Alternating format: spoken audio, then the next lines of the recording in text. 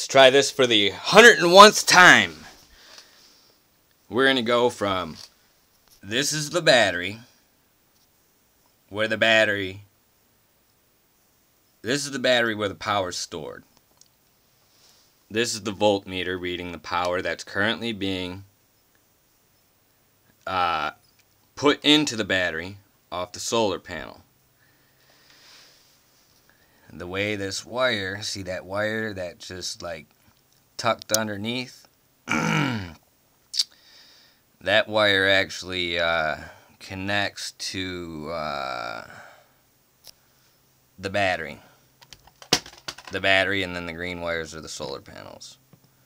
So anyways, to cut a long story short, cut a long story short, 20 minutes later I'm still telling you the same shit. So, there's our 9.68 consistent volts coming from the solar panel.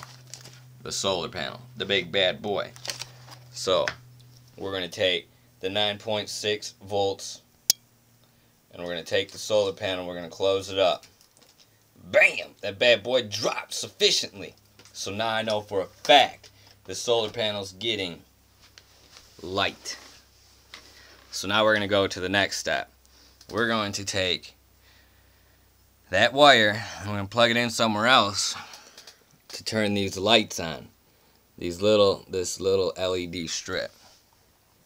Zippity doo dah day. The wire gets plugged in right there. So the little bit of light that's coming off of these LEDs is from just the solar panel. So the solar panel's got enough power to put in there. And I forgot exactly what our voltage was before, but right now the battery has a consistent output. Or I should say it has a stored power voltage of 9.68 volts. Now we're going to plug it back in to where 9.68 volts is the current stored power. The solar panel's getting hooked back up. Eventually I'll have this to where it's all switches and stuff and be super sweet.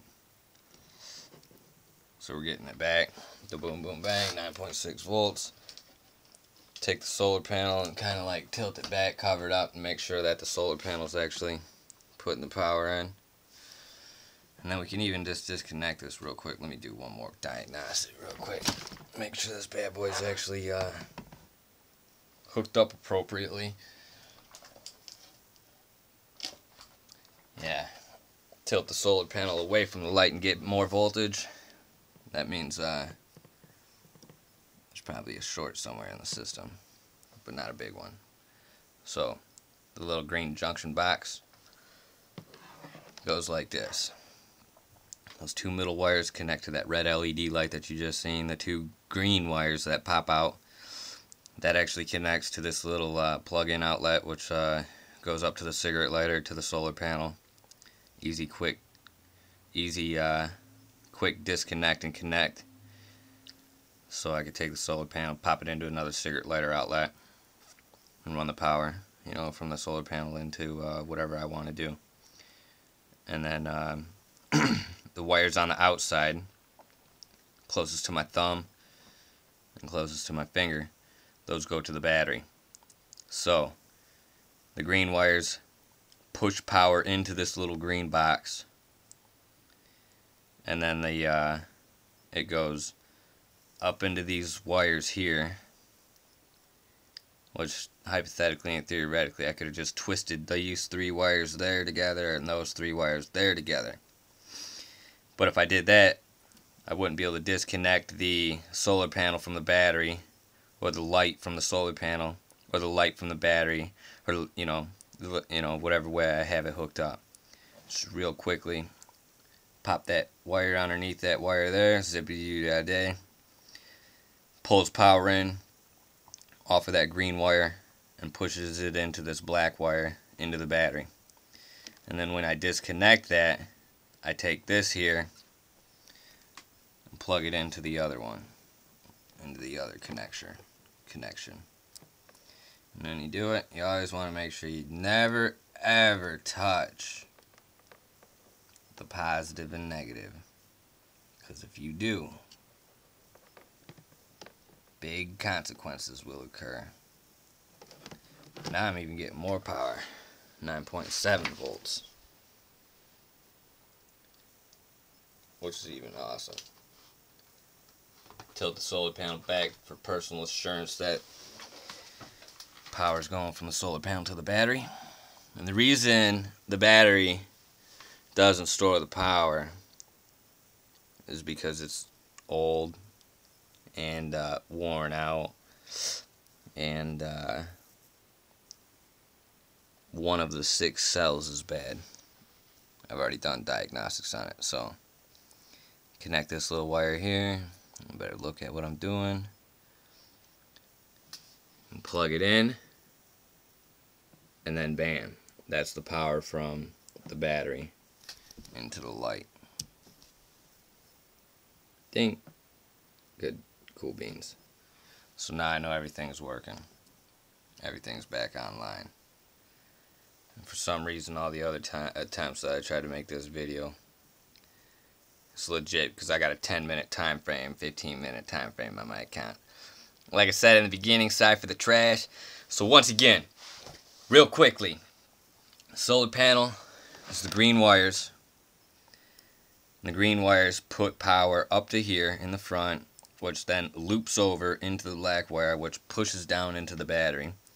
And then at night, I disconnect that wire from underneath that little section there, and then I plug in that loose wire into the other hole right next to that green wire.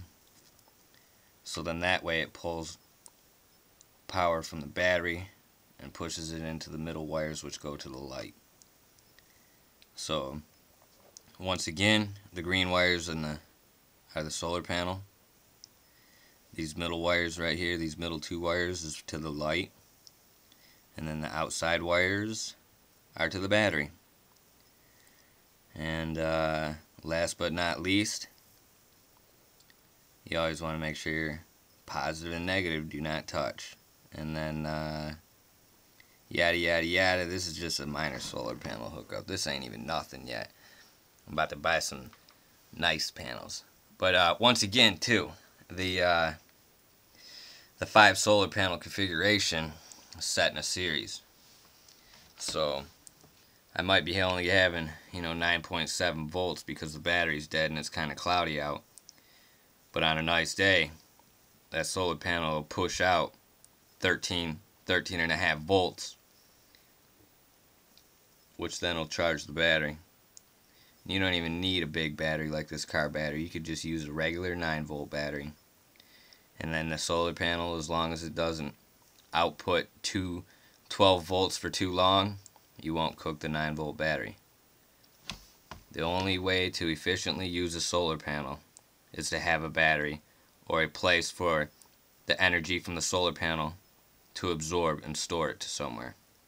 It's the only way a solar panel is efficient. And the type of battery supply that you have that stores the energy from the solar panel has great significance also, but I'm not no genius when it comes to solar panels. I'm still in this little experimental stage, as you can see from right here.